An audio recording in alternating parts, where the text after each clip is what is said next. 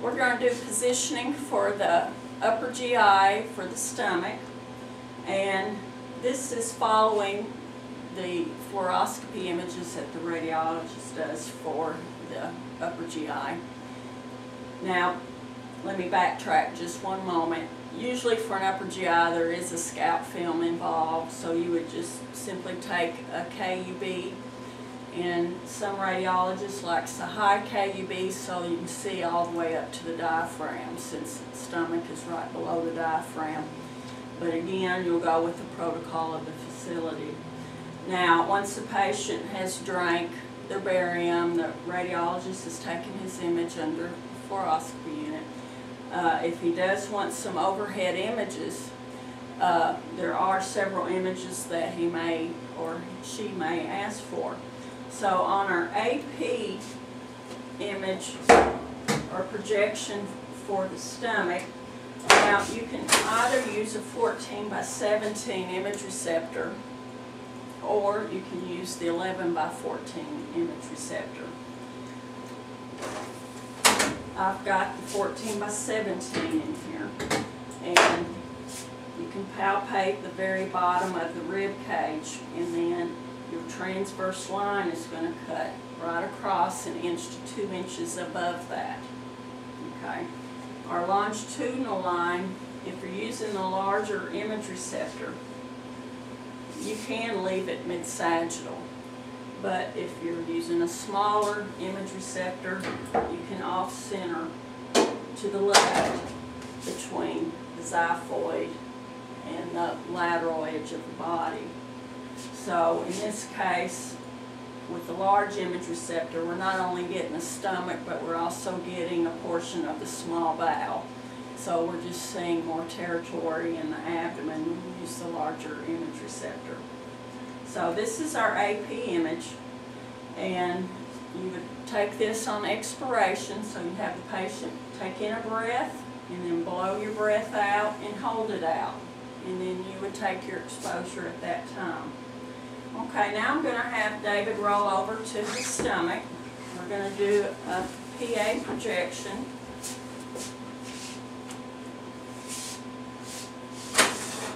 Okay, since he is PA, this is now the left side, so we need to mark the image receptor correctly. So if I put the left marker here, this will indicate this is the left side of his body. Now make sure your patient is straight on the table, so I'm going to scoot his shoulders over. Okay, and then check for the mid-sagittal. Palpate the bottom edge of his ribs, and then you're going to center your transverse line 1 inch to 2 inches above that bottom edge of the ribs.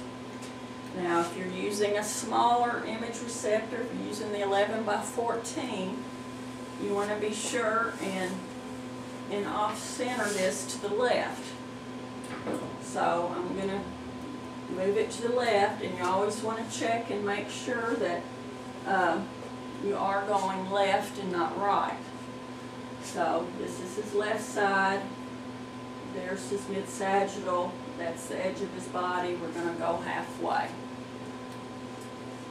Once again, if you're using the smaller image receptor, the 11 by 14, go ahead and turn your film in crosswise, and that gets the stomach as it stretches across crosswise, because on the AP and the PA, the stomach does go across.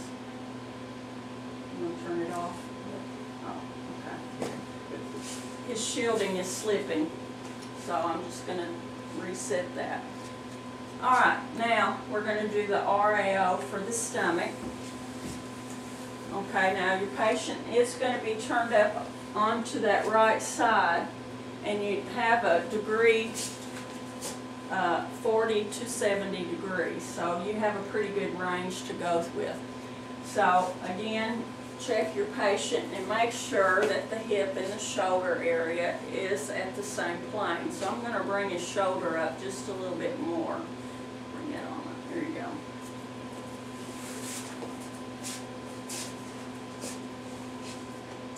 Okay, so positioning for the stomach, again, feel that border of the rib, the bottom border. You're going to come up 1 inch to 2 inches. Palpate the actual spine and the edge of the lateral edge of the body, and you're going to go halfway. Okay, so those are 2 landmarks you have to watch out for. Bottom edge of ribs, come 1 inch to 2 inches up. Palpate the spine and this lateral border. You're going to go halfway. Okay, so this will be your RAO. Just remember, this is the left side of the body. This will be the right side of the body that's down, so be sure that you do mark the correct side of the body. If you are using a smaller image receptor, if you're using the 11 by 14, it will look more along that size light field. Have your film in lengthwise, because this will get the length of the stomach better, because when they're in this position it tends to elongate. And the RAO, this is the image where you're going to see the duodenal bulb fill with barium best. RAO, right lateral, you just see the barium empty out real well, and you're going to see the bulb full of barium as it's starting to traverse into the small intestine. Okay, now for the right lateral of the stomach. Have the patient on their side. You're going to palpate the bottom border of the ribs. Your transverse line will be 1 inch to 2 inches above that. Okay, find the mid-coronal. Scoot towards me just a little bit. Okay, I'm mid-coronal at this point. Now what you want to be is in between that mid-coronal and the very anterior edge of the body.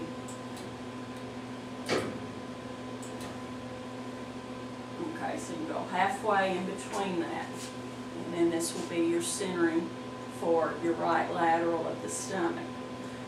Remember, all of these images you're going to do on expiration. Okay, and then for the LPO, roll to your left side.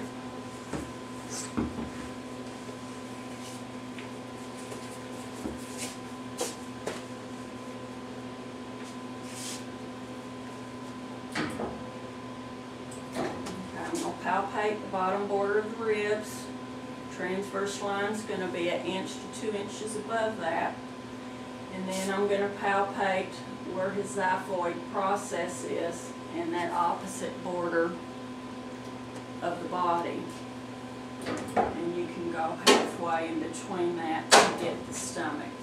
Now, what you have to be careful about, if you are using the automatic exposure control, sometimes it does cut off too early when you're centering on this.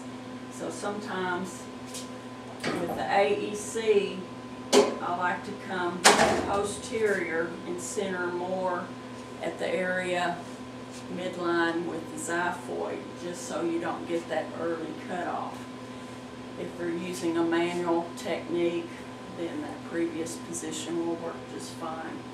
When the patient's in the LPO position, instead of barium being in the duodenal bulb, you're going to be seeing it air-filled.